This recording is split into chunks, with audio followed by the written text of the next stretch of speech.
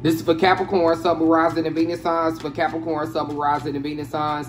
Don't forget to like, share, subscribe, and also comment. I do appreciate every single Capricorn out here. For my cross watchers, this energy kept resonated, so just be a little aware that you're tuning in. My name is D Reader, the $1 Million Tarot, and welcome to the $1 Million channel. I do appreciate every single Cap out here. We have inspiring others. You're a leader. You're a cardinal sign.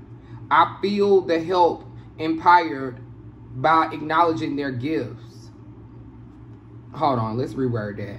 I help others by feeling empowered. How I make them feel empowered is by acknowledging their gifts. Yeah, let's redo that. I do appreciate every single Capricorn out here. Don't forget to like, share, subscribe, and also comment. Thank you for tuning in. We got a Capricorn that's doing really well financially. We got some rich Capricorns in the house. So let's go ahead and hit that Cash App.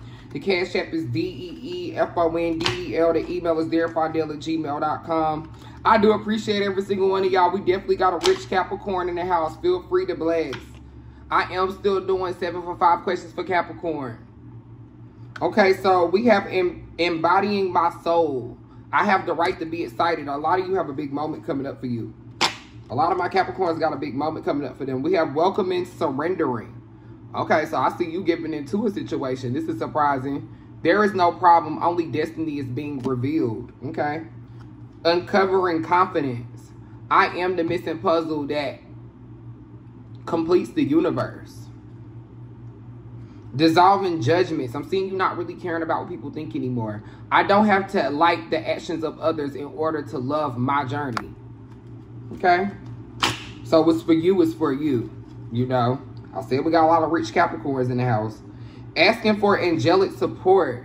My angels respond when I am open and authentic about how I feel. So having that reality check with yourself and being real with yourself, that's what's going to get you that angelic and divine support.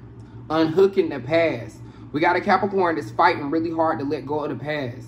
There is nothing to regret when I learn from my past. Okay, so for a lot of my Capricorns, I'm seeing you taking the lesson from a situation instead of regretting something or regretting how a situation went or regretting how you treated someone or how you handled the situation. You're seeing it as a lesson learned, and that's the growth in you.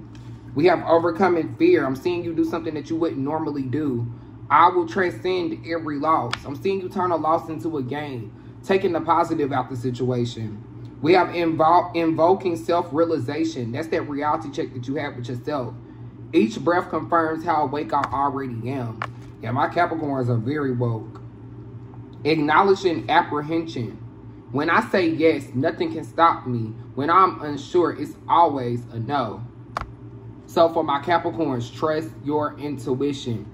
For those of you that just had a feeling about something. For those of you that just had a deja vu moment. For those of you that were daydreaming in the car, driving today. Whatever it was, trust your intuition. There is a mission being sent to you. There is a motive. There is a goal here. We have expressing free will.